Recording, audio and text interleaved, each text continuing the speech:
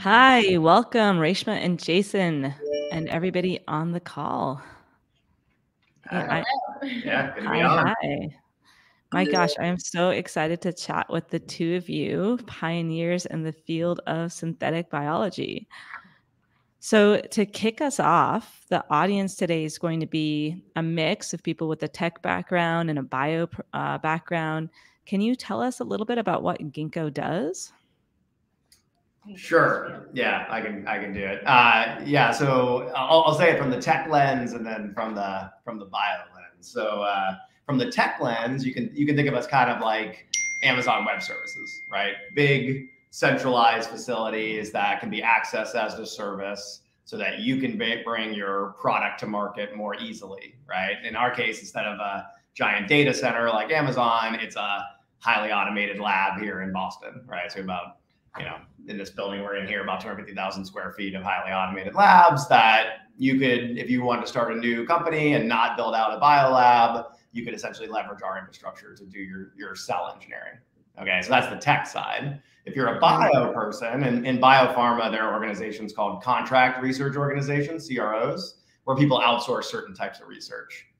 Traditionally, biopharmas outsource like an animal study or making a small molecule chemistry to like Wuxi or to Charles River. It's kind of like work they don't want to do, basically. Like, it's kind of like standardized work that it's just like, I'd rather someone else did this. Our argument to these biopharma companies is because of our automation and scale, we can do things that they can't do in-house. So they should actually outsource to us to get access to a scale that isn't available in their internal labs. So that's sort of the tech and the bio. But either way, the idea is outsource services, a platform business model like you would see in a lot of tech companies to enable other people's products. Fantastic. Thank you. And what year did the two of you get started, and what's the current state of the company? So we got started in 2008. We were virtual for the first year, and then managed to open our first lab in 2009, and bootstrapped for several years with no outside funding whatsoever, until actually our first outside money in was basically part of Combinator. Yeah. We were a little bit weird. It was like six. I mean, we were summer 14, class of YC, but had been bootstrapping the company for 5 years before that, which is like buying equipment on eBay, like moving into the cheapest part of Boston, like building getting some guys from South Boston to put in some plumbing into an office space. It was not the, a lot of biotech start fancy. That was not the start of Ginkgo Bioworks, I would say. But I think that served us well, actually, now, as we have a lot more capital. It did, yeah. It bakes frugality into your culture from the get-go that is even 15 years later is still there. We still don't like to spend money unless it's for good reason. Yeah. Scrappiness and resourcefulness, such important lessons for all of the aspiring founders on the call today. And so take us back, a lot of folks who are wanting to start companies, one of the first things they do is they look for a co-founder, and the two of you have had such a successful co-founder relationship for such a long time now. Tell us a little bit about how the two of you met, and how did you guys know you wanted to work together? So Ginkgo actually has 5 founders. So you only get 2 of the 5 on this one. That's one of the reasons we work so well together. The first thing is we want to point out that there's 5 of us. And we all met at MIT. So 4 of us were graduate students there, and then my PhD advisor is the 5th founder. And we actually showed up slightly different years at MIT, but all kind of fell in love with what was just getting going as a new academic discipline, synthetic biology. And so that's kind of how we all met and started working together. Yeah, and we'll tell you about like what SynBio is in a minute. But I would say in terms of starting a company with your thesis advisor, so like YC obviously sees a lot of companies getting started in the tech industry where it's all just, straight out of undergrad, like, whatever, boot up a website, boot up an app, I think for like these sorts of like hard technology or deep technology or real technology, as I would call it, companies, frequently you're going to have a scientist, PhD person, advisor in the mix, right? Like the technology is coming out of a lab or something like that. And one of the things I would advise folks to think about is, can you get your thesis advisor to leave the university and join your company full time? That is a true signal. Did you do that successfully? Indeed. Yeah, yes. Tom left MIT and is still at the company today. I mean, that's hard to do, to pull people out of academia like that. So any tips? Because a lot of my bio founders are facing this right now, actively facing this. Yeah, I mean, my main view on it would be, I think it is hard, right? So I think if you're like a venture capitalist and you see that happen, it's actually a really great underappreciated signal of a company that's a big deal, right? Because those are like, it's a big deal to leave an academic spot. It's like, it's a big deal. Tenure's a real thing. But if they don't, which is most common, the bigger issue is like not really a founder, right? So I think there's like a weird dynamic that happens in like the biopharma space where you have these people who are like, I'm a founder of like 27 companies because I'm like such and such, mucky muck professor. Like that's not like, it's not founder as like why Combinator would think of founder. It shouldn't be similar equity by any stretch of the imagination. Like unless they're leaving, if you want to really build a company with the Y Combinator model, like a Google scale company with founder-led leadership that is like not messing around, you don't want to waste that equity and also like moral authority on someone that's not joining the company full time. So it's great to have an advisor. They should get something, but it's just different. Yeah, it's completely different. I can't tell you how many applications we get at the YC Bio program where there's a professor that has 30% of the company. And then the founders ask me to get on a call with them with this mucky muck and say, well, can you negotiate them down? We don't want to. So it's super awkward because like, you might not have graduated yet, so they may be control whether your PhD thesis goes through or not, so it is like very challenging. But if you're spending your whole, like, if you're working full time on a company and they're not, that's just a very different level of investment of, life energy. So it's in the interest, it's even in their interest, to be honest, because like, again, I think YC, God bless. This is what you all like really were. I mean, remember, we're old, right? Like we started Ginkgo, in 2008. Okay, right? And like there wasn't even good like founder forward content on the internet. There was a blog called Venture Hacks that like what's his name, who ended up doing AngelList, like was writing, and that was like one oasis in the desert, and the other was like Paul's essays, and like we were like voraciously reading these things because everybody else we talked to, it was all like completely VC centric advice, right? And so I think like the model that Y Combinator pioneered, a big part of it is understanding like the power of like founder-led companies where there's real ownership and then that lets it run. Like, how do you want to get a Microsoft or a Google?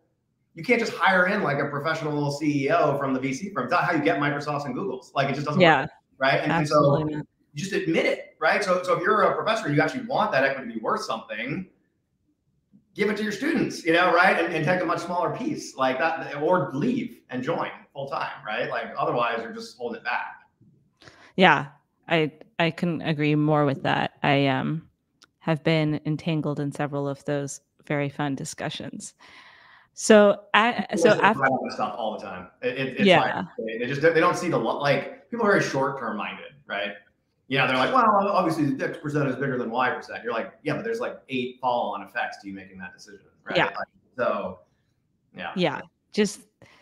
So speaking of founder-led companies, how do you think that looks different for bio companies versus tech companies?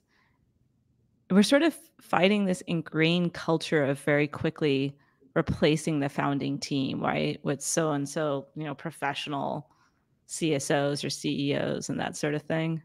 Yeah, I think biotech VCs historically have this kind of tradition of like finding a technology in a lab. You do probably take the best students and postdocs from that lab and get them started, but then you pretty quickly bring in professional management in over them. And part of the reason they can do that is because like they're the first money in, they probably own like 30, 40, 50% of the company. And so they do have like a ton of control, right? And so, but I think if you can flip that model where like, if you can bootstrap a little while, right? Or, you know, get creative about your early funding and rely on non-dilutive funding, that gives you a little bit more flex to like avoid that model and actually have the founders like stay in control. And then you have to kind of do the typical thing of like being on a very steep learning curve as a founder to kind of build the skills you need to run the company yourself, right? You don't get it by fiat, you get it because you earn it. But you know, YC has been sort of helping to like move the needle on that. Hasn't happened quite as quickly as it has in tech, but I think it is moving in that direction. And yeah, I hope so. Two things to that. One general and one self-serving. You know, Reshma pointed out like that bootstrapping thing, right? Like so Ginkgo's, you know, the first $10 million or so dollars in a Ginkgo was grants, right? We started the company in 2008.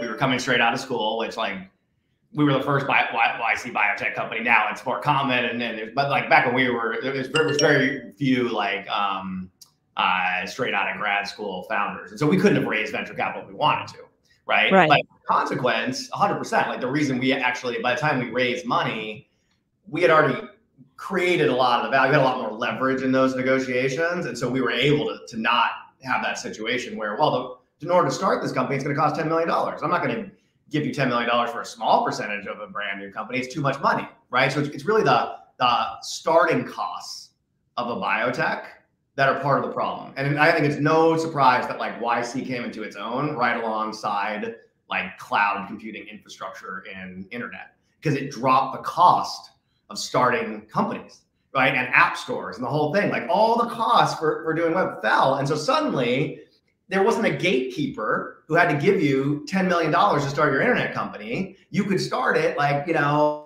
on the first YC deals were like, what they give probably like $35,000 or something like it was like, and so like that was part of why like you've even had a shot, because otherwise the gatekeepers were like, well, no, you know, right? Like I'm just not gonna allow it. And you needed the money to start an internet company. So now the self-serving half, if you are starting a syn bio company, I recommend you use Ginkgo's infrastructure. Okay, it will make it much less expensive to launch the company. Like we're really trying I think this is one of the reasons you don't see founder-led biotech as much. It's just the upfront costs are too expensive. So everyone who has managed to pull that off has done it through some crazy scraping and blah, blah, blah, and the eBay and the, you know, like it's brutal, right? It's just expensive to start a lab. Yeah. And the last couple of batches, it's felt very different for me funding companies with 500,000 each versus 125,000. You know, of course it makes a difference if you're a tech company, but especially if you're in our space, that incremental increase means a lot, right? Yeah. So going back to your fundraising journey a little bit, I love this founding story of Ginkgo, of a bootstrapping, finding YC, and then doing 2 sizable rounds in close succession to one another, right? So first, after bootstrapping for a while, how did you decide to join YC? What was the thought process there? And then what was it like fundraising after that point? So Sam Altman had wrote a blog post that was like, I think YC is good. Yeah, I'm gonna have YC fund things that aren't software companies. Okay. And I just wrote Sam. I was like, I didn't know him from Adam, but I was like, oh, you know, thank you. Like just like I'm like Ginkgo is like you know, like we've been around for 5 years, whatever. We're based in Boston. We got like 20 people in a lab out here. It wouldn't make sense for YC, but like, thank you so much for just like being willing to like apply like to like someone else to fund bio that isn't like trying to develop a therapeutic, right? Like, you know, like just thanks. It was like water in a desert, you know? And he was like, oh, you could do, you know, like you could do YC. Sam, he's like good at selling, right? He's like, you could do it. Like, come out, meet me, you know, right? And so like, we went out and met Sam, and then after that, I was like, yeah, we'll do it. Yeah, so that was it. That's how we ended up at YC. It was like because that blast went out and like. That's awesome. That's such a great thing for early founders to hear, because I think sometimes when you put things like that out in the universe, like just a thank you, that's what it takes to unlock the power of serendipity, right? You just never know in the early days what conversation is going to lead to what outcome. It's pretty amazing. Yeah, I agree with that. The other thing I would say is like, especially when it's like things you just like believe in, right? Like I think a lot of what's worked over the years for us has been like, you know, like back when we were at MIT, it was like the beginnings of this field of synthetic biology, which you can think of a little bit like DNA as digital code. And why don't we bring in some of like the theories of like, you know, computer science and engineering more directly into biology rather than starting with the biology, right? Like start with the code and then see what can apply to the biology rather than understand how a cell works and work backwards, right? And so Right. we just believe, you know, like Tom and Drew, like Drew Endy was my boss, like they really like inspired us to care about this. And then like that, a lot of Ginkgo's success has been just like making authentic bets on that. Like and people we hired, like in terms of like decisions about business model, the company, like investors we brought in, like it was really like, if you really authentically believe in it, like just don't be afraid. Like it you know. I think it helps you take risks, right? Because you're like, oh, I'm going to do this because I believe it's the right thing to do. And, you know, it's the path forward. And so your risk tolerance is sort of different because 100%. You're just like, well, this is what I believe. And so I'm going to go after that. And, you know, whereas if you were trying to like build a financial model to justify the decision, you like might never do it, right? So 100%. Yeah. Because I mean, there's so many hurdles as an entrepreneur that unless you genuinely, authentically believe in what you're doing, you're going to stop at some point, right? I mean, you just got to have like a certain degree of like perseverance/fortitude, and so believing what you're doing massively makes that easier. There's like a lot along the way where like we were like, oh well, we couldn't live with ourselves if we didn't like make this bet, right? Like, you know, like you would be like down synthetic biology, you know, like that's ridiculous. But like that's what it felt like, you know, like we're like, oh, I'm gonna go through to like, you know, like be so disappointed in us. It's like I can't see myself doing anything else. This is what I'm meant to be doing. A lot of risk, right? Like we had, remember, like the other thing that was brutal making the jump to taking venture money, it was like, I mean, we had just like scraped for a long time, right? So like there was a lot of sweat equity in this thing, and then it was kind of like we take all this money, and now you're making bets where like if it's wrong, you're so far over your skis. It's like, oh my gosh, like, you know, the whole thing about like, man, I'm just like, man, you know what the last 6 years were like, you know, like a lot. You know, like you're applying for grants, you know, if you're gonna get the money, you're like trying to keep employees, they don't really want to stay, you know, like it's tough, right? Like that. So we really felt like we had like a lot on the line, you know, and I agree with Rachel, like without like really feeling like you were doing it for some other reason, you never would have made it. You would have been too risk averse. Yeah. So what did it feel like to make that transition from being bootstrapped to then raising oversubscribed rounds and, you know, 2 rounds in 1 year, right? Or very close together? Yeah, I just did the fundraising. Reshma did the money spending. So what was it like? Anything changed about the culture? Well, you know, what I think was an interesting transformation the company went through is like, yeah, we had bootstrapped for so long, right? So the employees who had joined us, like they just kind of joined us on faith, I think, on some level, right? Like they were like on some level just bought into like, hey, yeah, let's give this thing a whirl too. And then like we raised all this money, and all of a sudden there's this opportunity to kind of build and invest in things that like we just didn't have the cash to do so previously, right? And so it was like we were like talked about like, oh, like we were 20 people, okay, we're gonna be 40 people by the end of the year, and like people were like, no freaking way. Like we don't even know how to scale. Like we've been hiring like one person a year, you know, or one person twice a year. One person a year. I love it. So like, yeah, like we've been just growing so organically and slowly that people like didn't think we could switch into like a faster pace of doing things, right? They were just like, it's impossible. Like we don't have the muscle. Yeah. Right. And so like, or afraid of the cultural change it would create. Yeah. Right? Totally afraid. Like, what is this going to do to us? Like, how are we going to be a different company and whatnot? And like, but what was cool is for all the people who were there at that time, they saw this, like, I thought this thing was impossible, but then we went and did it. And so that like completely opened their minds to like the possibilities of like tackling the impossible. Right. Because like, again, at some point you have to like kind of believe like, hey, I can build this muscle. I can like leap off this cliff and build the plane on the way down, right? And we will start flying. And so that like going from like, you know, having a scientist or an engineer declare something impossible, and then you as an organization pull it off, and then you're like, oh wow, like I was wrong about that. And so then all of a sudden, those are, you know, some of the folks who are still here today who are like willing to make the biggest leaps because they went through this incredible transformation of like thinking we couldn't do something and then we did it, right? Yeah, and I think it's like extra hard when it comes to like for again, I'll say for like deep tech or real tech, you know. And what I mean by this is like, I love that. Yeah, like real tech. Yeah, you're like real company. You build actual things. No. Actually, I'll be more offensive than that to Silicon Valley. Like I would argue that like, and this is starting to change. Like I think some of the stuff that like, you know, I like what Sam's doing with OpenAI and stuff like that. But there was a window where like the bulk of what Silicon Valley was doing was taking market risk, right? Like, will grown adults ride scooters? That's market risk, right? That's market risk. Okay. Can you build a scooter network run by of course, right? Like there's not like, it's just spend the money, hire the engineers, get the scooter network, right? Like there's no technical risk. It's not Intel. Okay. Right. Like, you know, they will ride them. They will lose them. They will throw them into the ocean. All market risk. Right. Whereas, or you're going to develop a Alzheimer's drug, zero market risk, all technical risk. Right. Okay. Right. Like you might try your best. You're not making it, and you just might fail because it is scientific and technical risk. That is real tech. Okay. Like real technology, it has risk. Okay. Right. Like like you're calling yourself tech because you use software, but there's no risk embedded in it. Okay. You're actually just a marketer effectively, right? You're a product developer. And that became the culture of Silicon Valley. And so, you know, I would argue that all these companies that are building real tech, they have to have good scientists and engineers. You know what makes a good scientist and engineer?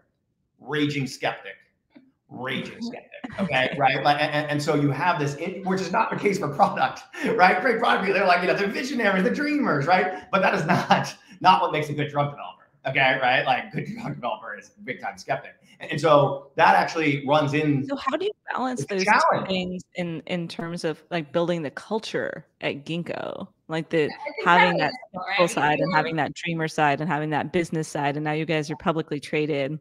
So there's the street side of it, you know?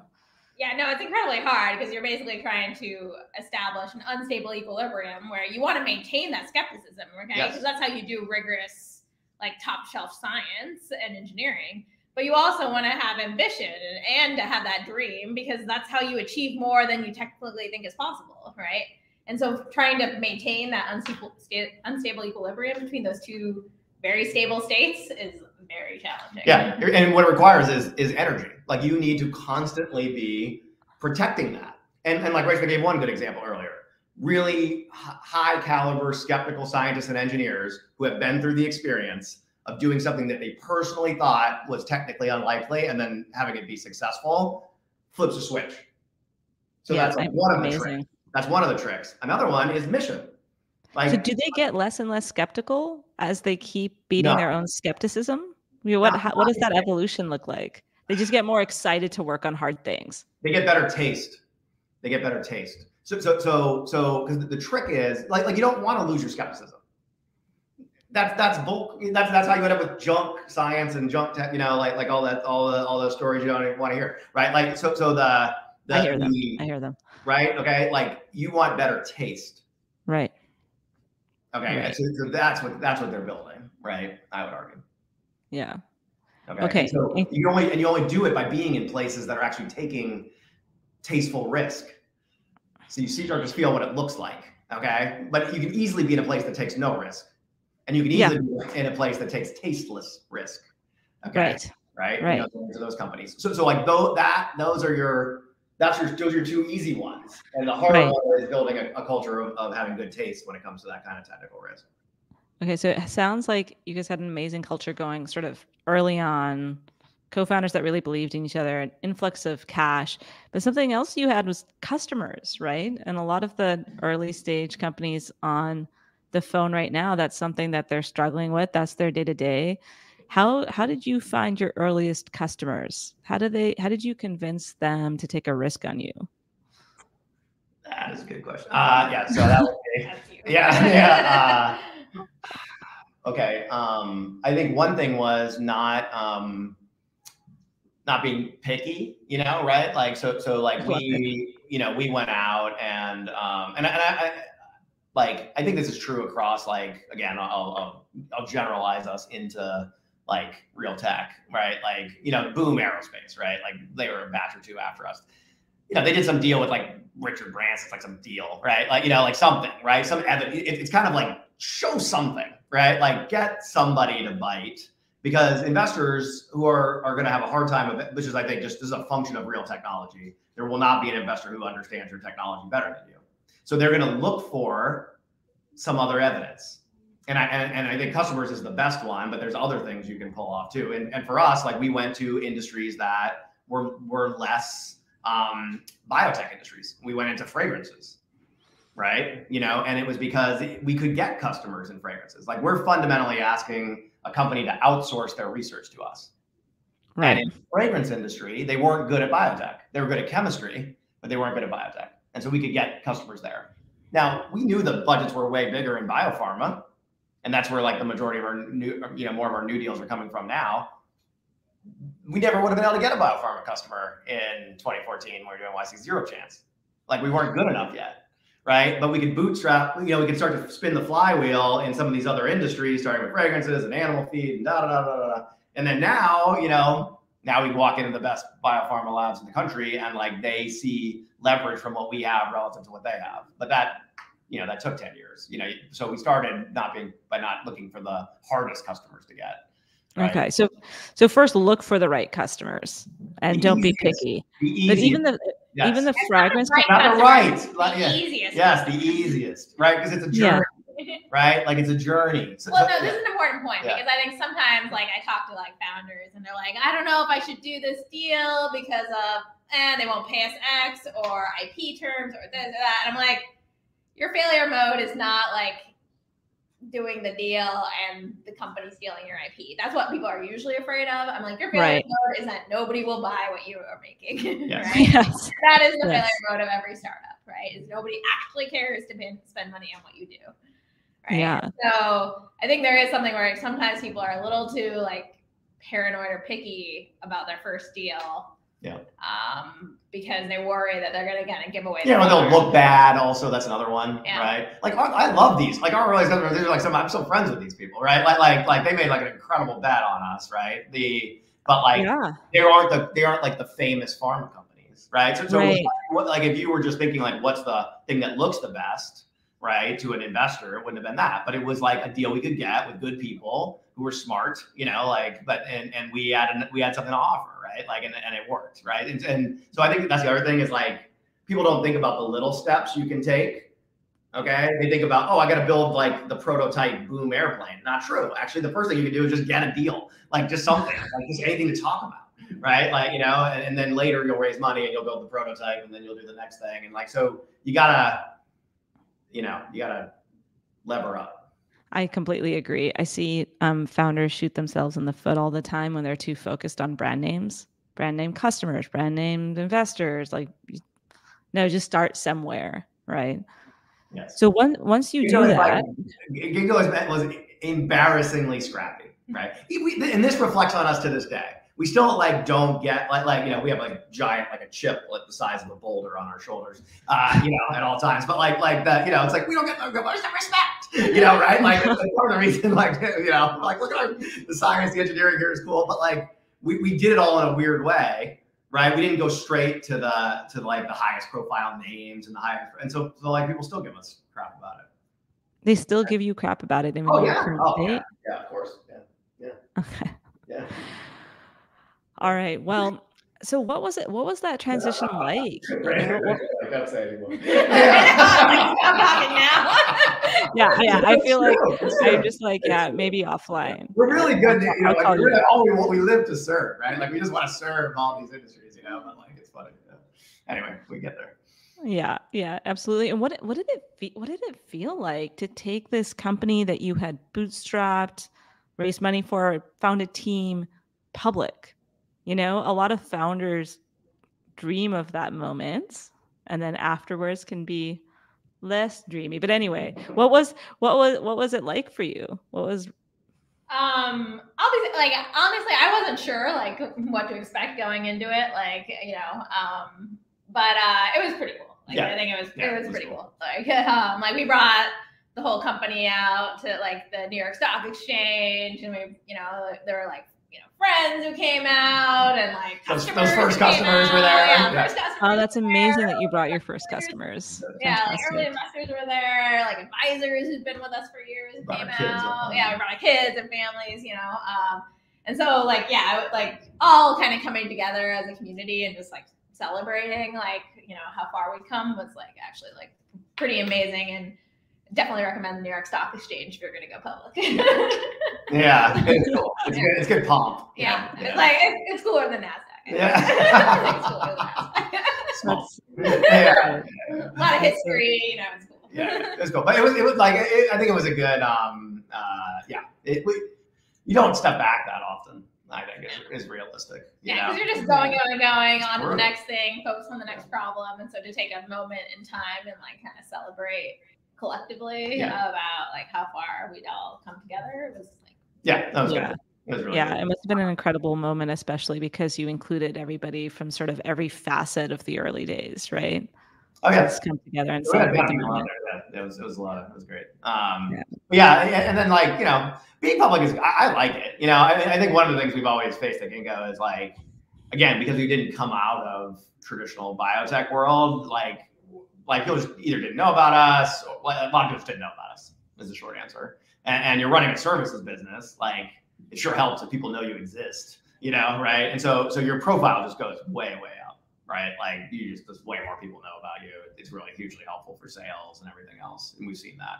And so like, I think it's like generally like really healthy for the business. But yeah, you just a lot more noise, but it's healthy. Fantastic. So before we open the floor to questions, I thought that we would spend some time just talking about the field of synthetic biology more broadly and what you think the future of synthetic biology is, kind of what you're most excited about.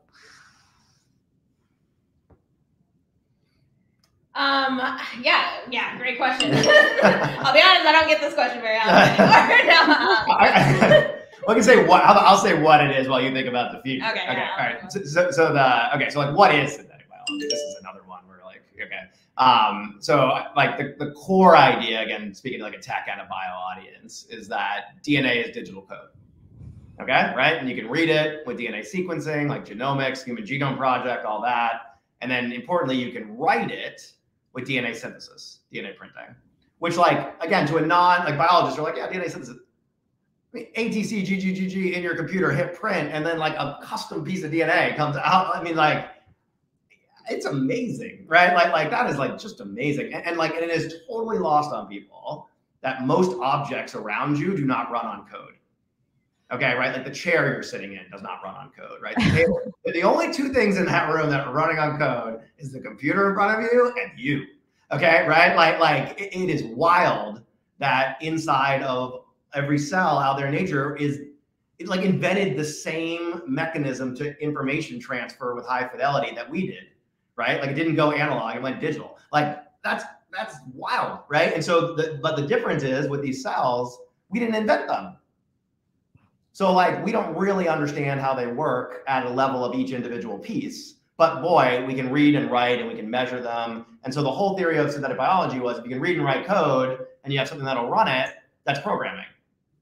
So like, okay, like can you bring in the theory of programming? Can you bring in some of these engineering theories into what really was a field started by the biologists? And the answer to that is like some things and some things not. So I'm kind of curious, like, what relates, but that's the idea. That's the idea behind SynBio. So it's fundamentally a tools revolution, right? It isn't, some people get confused. They think it's like applying bio outside of biopharma. It's like, like making renewable nylon is SynBio. No, actually, that's industrial biotechnology. In fact, that's been going on for 40 years, right? Like the making enzymes for laundry detergent, that got started at the dawn of biotechnology. Genentech started working on that actually, right? Like, okay.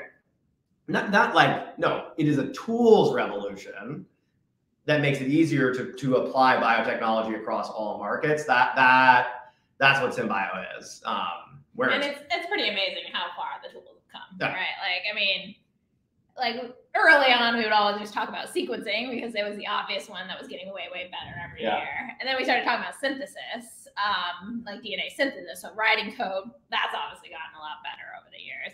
But now it's like every part of the cycle has gotten better. So CRISPR-Cas suddenly made it way easier to edit genomes, right? Which was a bottleneck for a long time. But now you can, like, you know, for most organisms, you can just go in and edit the genome now, right? Which was like not a given when we started, right? Amazing. And then, okay, now I can actually just go use AI/ML to like design proteins.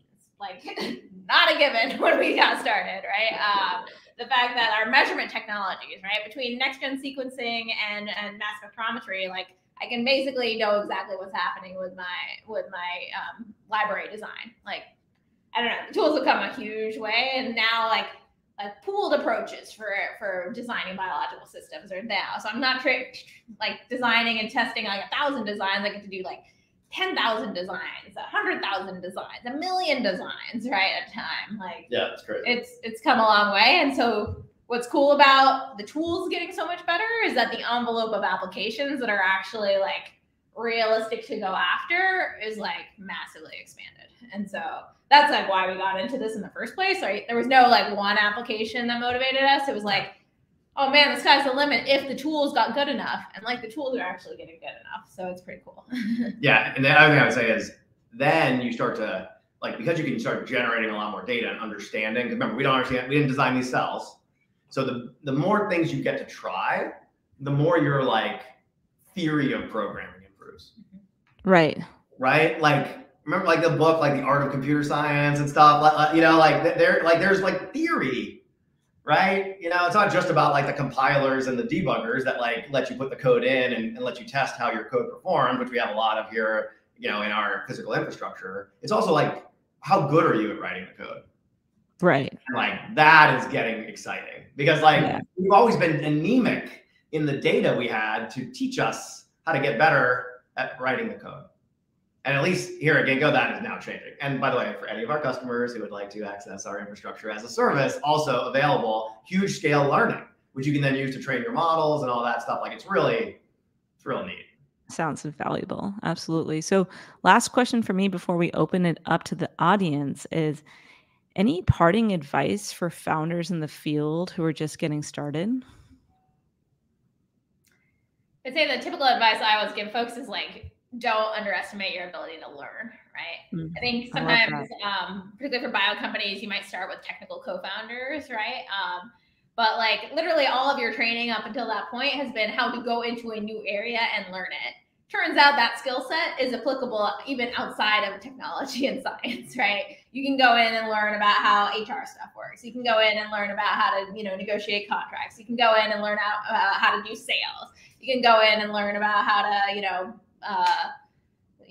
run your accounting and finance teams, right? Like, and so understanding that you have a tremendous ability to learn and grow, as long as you're willing to put in the energy and the effort to climb those learning curves, is, I think, a really important thing for all founders to appreciate. Yeah, absolutely. Don't build a lab. Don't do it. Don't do it. It's not worth it. Yeah. Go to the cloud. Yeah.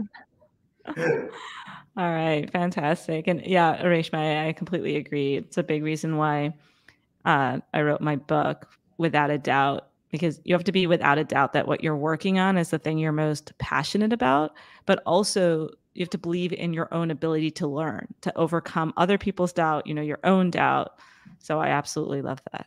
And the thing about not starting a lab. Okay. So yeah, it's part of it. Okay, let's open the floor to questions. I love this one to get us started.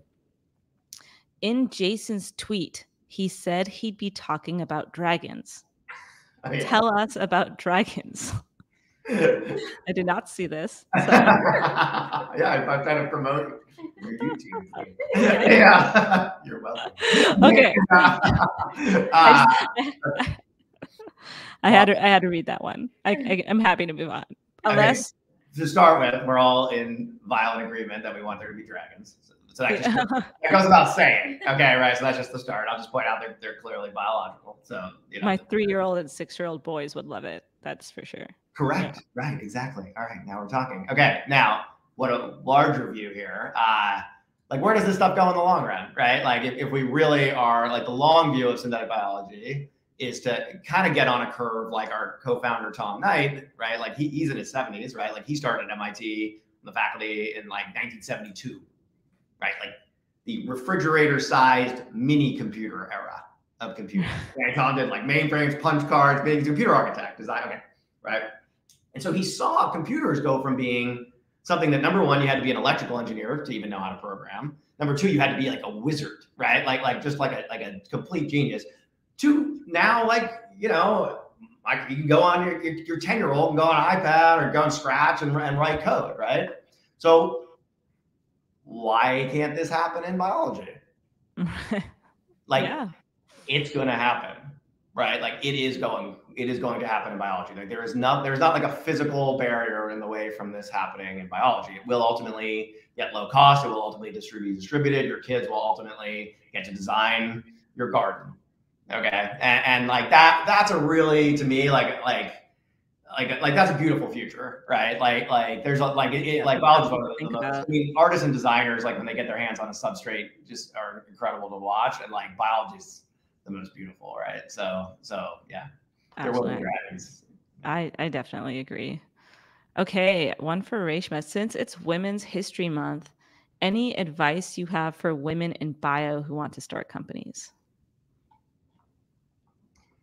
Yeah, it's a good question.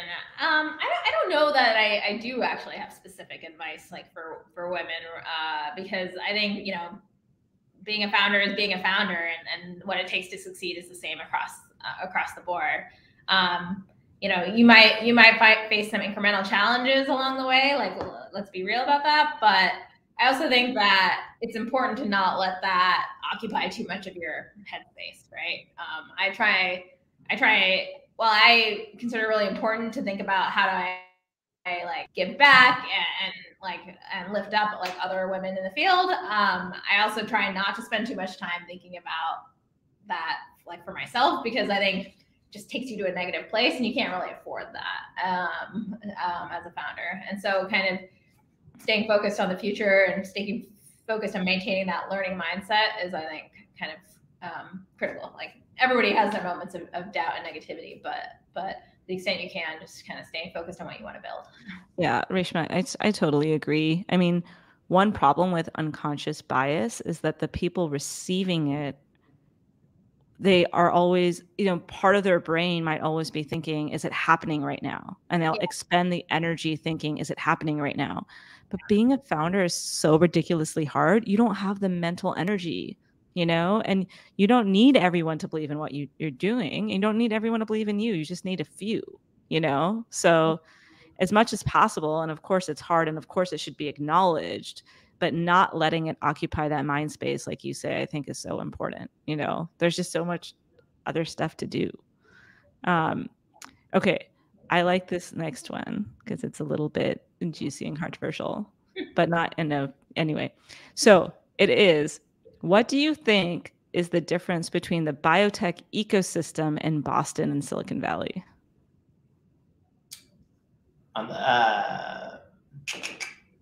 I guess on the venture side, maybe that's or maybe just the biotech in general. I mean, I think when it comes to the companies, I think there's great companies in both places. I think Boston has really crazy drug development, like in terms of like the big biopharmas moving their research hubs. It's all come here. And that's a combination. I think it's like the European companies, it's not that far. And then it historically was New Jersey, because that was like where the chemical industry was. And it's all consolidated to Cambridge. I mean, there's still, I mean, there's big companies out in the Bay Area, but not, it's just gotten so heavy. So I think there's a real advantage if you're doing drug discovery specifically to be out here. I think that's just true at this point.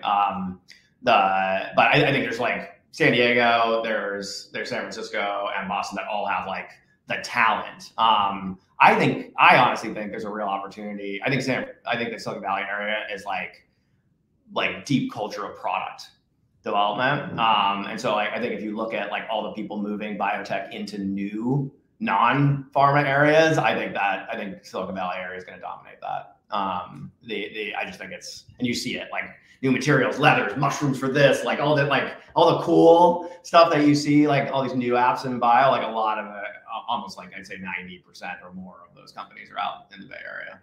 Yeah, and why Combinator hopes to be part of that Bay Area movement for sure. Yeah. So 2 questions that I'll ask sort of back to back. What do you think about AI ML in the space of synthetic bio? And any thoughts on how organoid intelligence intersects with synbio? Yeah, so in terms of AI ML and synbio, I mean, I think it has the potential to do a ton. Historically, we've always been data limited in bio, right? And so that's why I think the first place you've seen AI ML like have a real impact in bio is like where we had a lot of data, which is like, how do you take a sequence of a protein and turn it into the structure of a protein? We had a lot of data on that's been built up over many, many years. It was all available in kind of the public domain via the PDB, the Protein Data Bank. And so that's kind of, I think, partially why that's where AI ML first made its mark in bio, is the place where we had the most data. And so I think essentially I see it as like AI ML is going to like have impact like wherever you can get enough data to make those models useful. So that's the fundamental piece, is like, how do you get access to the data sets? Because the tools are there now. But so it's the data is the limiting, it's the precious thing. You know what's a good way to generate lots of biological data? Accessing Ginkgo's Foundry as a service. Automation, right? So like this is right. Like the limiting reagent for these models, like everyone's got the same algorithms, right? Like the algorithms are commodities more or less. Like at the edges they're not, but for the most part they are, right? It is having proprietary data, right? And then and like it's just a cost to particularly to generate like data systematically that's like reliably comparable. Honestly, I believe requires automation. Right. Yeah, absolutely. And then what about this other one on thoughts on how organoid intelligence intersects with synbio? I don't know what organoid intelligence is. You've escaped the bounds of our know-how. Yeah, I'm sorry. I can go Google it really fast.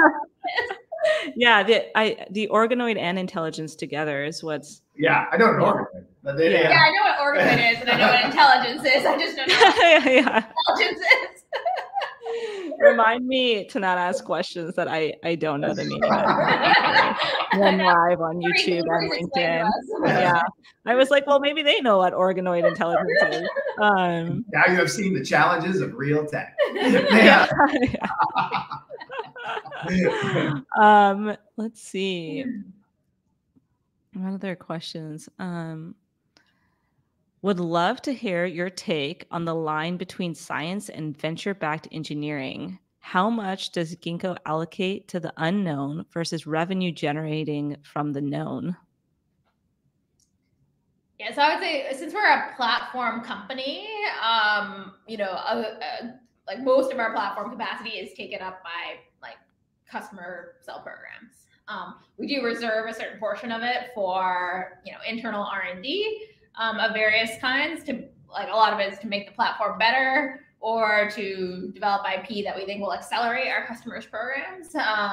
But just as a platform company, and since that's our business, that's kind of our focus. And what's cool is that like some of our customers want to do pretty amazing stuff, right? Like the imagination and creativity and ambition of our customers is pretty impressive to see. And so we get to do some really cool stuff in partnership with our customers, I would say. Yeah, we have a weird our dynamic at Ginkgo lets us keep some of that learnings. So that's one of the big ways we do it here. I would agree with that.